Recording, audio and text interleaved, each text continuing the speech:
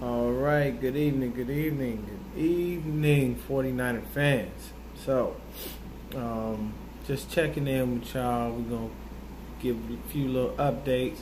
We got probably just a couple weeks before training camp. Looks like we're about 2 weeks out to be exact. As far as concerned, yeah, because we start on the 28th. 2 weeks. Training camp is coming. Football's almost here, man. I'm happy. You know why? Because I've been waiting for Niner football all fucking year. And I am so tired of waiting. So, we're going to talk about some good things today. You know what I'm saying? Some things that may not be so great, but still mostly some good things. You know what I'm saying? Good things is, as you can see, most of the other videos contain the other Niner hat. Now, that Niner hat that I had has been through everything with me. You know, I mean, and now it's like a workout hat. I use that joint as soon as I put it on my head to feel motivation.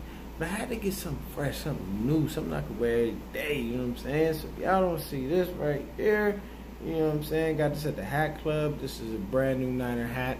I love it. It's fresh, you know what I'm saying? It feels good. You know, along with the fresh haircut, always make you feel good. So we're going to get into this, you know what I'm saying?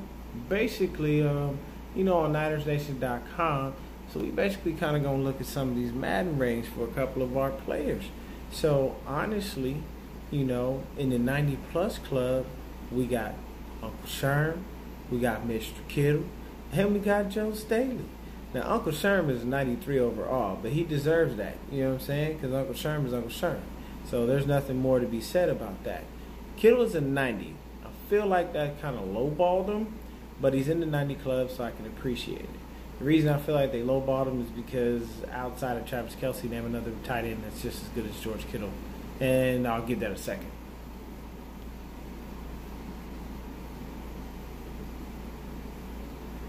Exactly.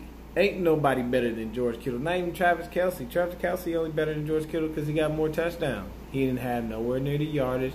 He didn't have any kind. He definitely didn't have the yak. Nobody had the yak that George Kittle did. Nobody. Not even receivers. And that's their position. That's what they do. George Kittle got to block. He got to go catch passes. He got to make sure he knocks somebody on their ass every now and then. Like, come on, man. George Kittle is a complete tight end. And it's extremely rare you find those. So, and then Joe Staley. Staley belongs in the 90 club. Like this. There's nothing else to say about that. Staley is one of the greatest left tackles that football has ever seen. And he's a mainstay. He's never left the Niners. Ever.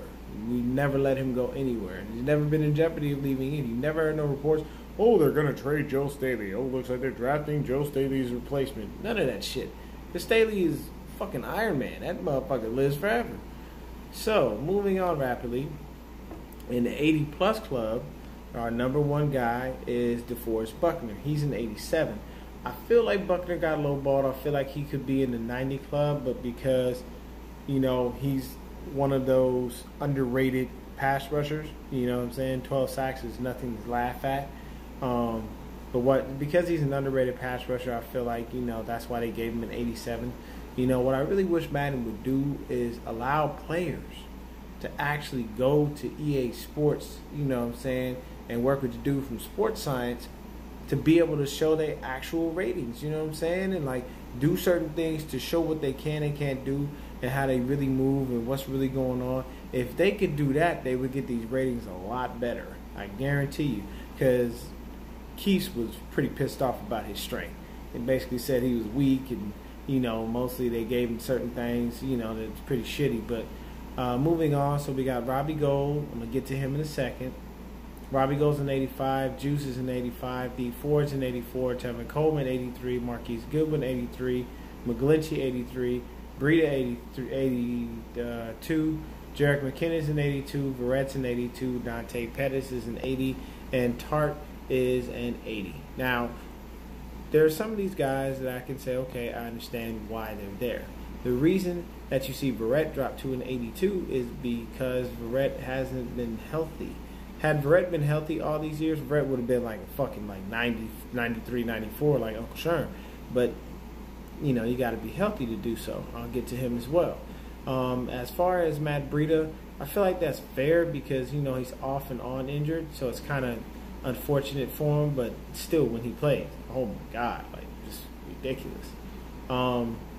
Fair rating for McKinnon. I feel like he should probably be in the higher 80s, like the mid 80s, rather than just an 83.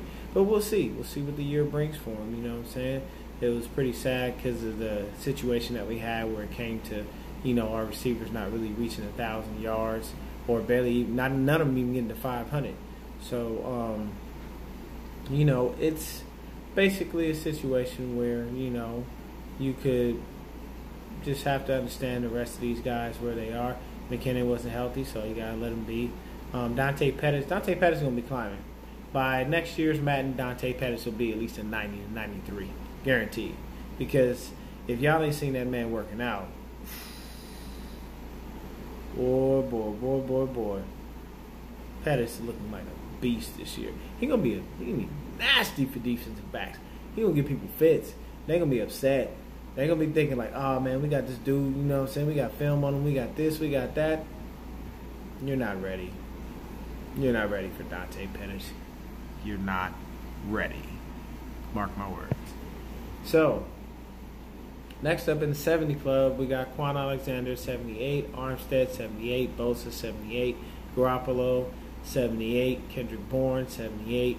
Kendrick Bourne, 75, Jordan Matthews, 75, Mike Person, Laken Tomlinson, Jimmy Ward, all 75, Raheem Mostert, 74, Trent Taylor, 74, Solomon Thomas, 74, Fred Warner, 74, Ronald Blair, 73, Garrett Selleck, 73, Adrian Culver, 73, Malcolm Smith, 73, Kawan Williams, 73, Debo is 71, Levine Toilio is 71, Akelos is 70, Sheldon Day is 70, and so is Weston Richburg. Now, I look at it like this.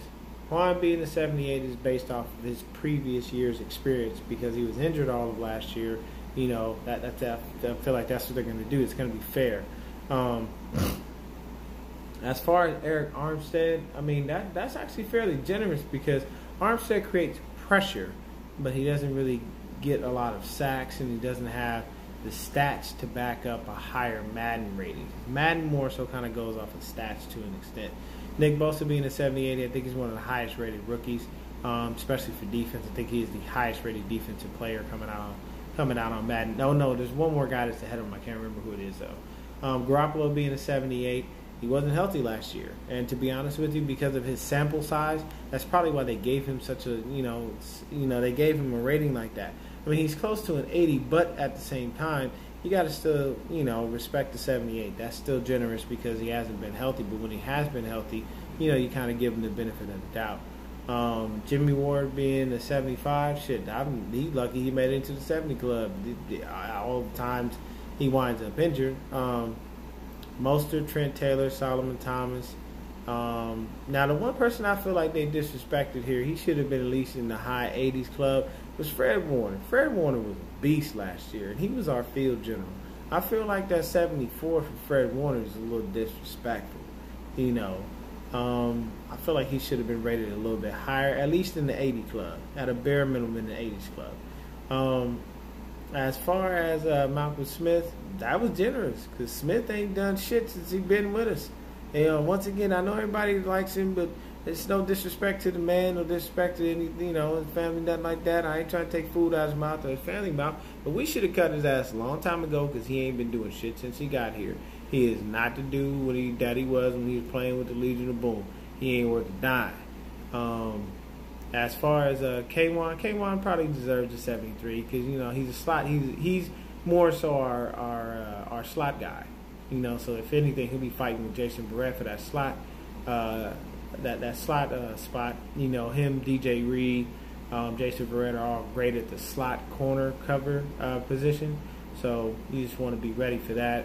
Next up, so Keller Witherspoon got a 70. I feel like that's fair because he had a lot of regression last year. He started to come on at the end of the year, but because of the regression, that's why they did it. And then they're saying that Garoppolo is the 21st best QB in the NFL. And I understand the hesitation until Jimmy plays a full season, but they gave Marcus Mariota, Andy Dalton, and Derek Carr, and 7 other names aren't better than Garoppolo. So Mariota, I don't think he's better than Jimmy G, only because the Titans don't do much of anything. Andy Dalton,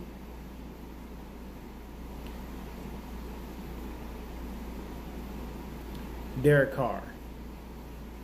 He had a good year, 1 year. And then he started to look more like his brother, who I don't respect because he decided that Joe Montana wasn't one of the greatest quarterbacks of all time. Sorry, he went to the Super Bowl 4 times and he never lost. Tom Brady's lost in the Super Bowl. See, the comparison is very simple. So if people go into basketball, they say, oh, well, what about LeBron and Jordan? Who's better? Michael Jordan, because he's 6-0. Michael never went to the finals and lost. Ever. Period. Joe went to the Super Bowl. Losing? What the fuck is that? There's no one losing is in the Super Bowl because he doesn't lose. He's 4-0. It's clear. So, I'm just saying, Derek Carr, no disrespect to you, but I mean, Jimmy G coming off a torn ACL is better than Derek Carr. I'm sorry. I feel like this year we're going to the playoffs. We have to. And we got to get at least into the wild card round. And we got to give that wild card game a hell of a fight. And even if we lose, as long as we went out there and we played our ass off, then it's a success of the season. If we don't make the playoffs, no. Somebody got to get fired. I'm going to move on to the next video. This is just one that I'm posting right now. I just figured we'd do something fun, you know what I'm saying? Talk about something good. So, we got our Madden ratings all done. So hopefully y'all will purchase the game. I know I'm going to purchase it because it got new features and stuff like that. It makes it a little bit better because right now in Madden 19, like, they fucking retire and you don't even know. They don't tell you they retiring. Like, there's no possibility, there's no hint. Like, you don't get like a little message on Madden that says, hey, I'm thinking about retiring. I look up and DeForest Buckner done retired, but then at the same time I done won like 7 Super Bowls in a row, and I'm trying to play on the hardest level of Madden at all. So it just depends, But this new one, basically, yeah, man, they got a lot more features and it's more interactive as far as the players, what they want, contracts, all kinds of stuff like that. The shit that I like, the GM type shit that I like, because that's what I like. If I had one dream, it would be the GM of the 49ers. And believe you me, we would have so many players. Because I tell you right now, I would GM like John Dorsey. I'd make moves like that, where superstar players were always on our team. I would be talking to people time and time again. The minute I could speak with them at midnight, I'd be on people's phone. Hey, man, look, man, why don't you come over here to the Story franchise, baby? We got 5 rings. We're trying to go for 6, and we need you to be a part of that. You know what I'm saying? You come to California, the weather, the sunshine, the women, and everything, brother. I got pictures for all kinds of people. But it is what it is, We got John Lynch. We'll see what happens. It's nothing against him, but there have been some very bulky-esque type moves that he's made, and I don't really care for that. I like a more aggressive GM like John Dorsey, and, we'll see what happens. But that's all for this video for right now. So we took a look at these Madden ratings, once again, at the top of the hill for us in the 90-plus club. We got 3 cats. We got Uncle Sherm, George Kittle, and Joe Staley. In the 80-plus club, looks like we have 1, 2, 3, 4, 5, 6, 7, 8, 9, 10, 11, 12, 13, 14. So we got 14 people, in the 80-plus club. That's a beautiful thing. Y'all stay blessed. Y'all stay easy. And watch for my next video, because this is more good news and a little bit more on the training camp updates. Be easy. Peace.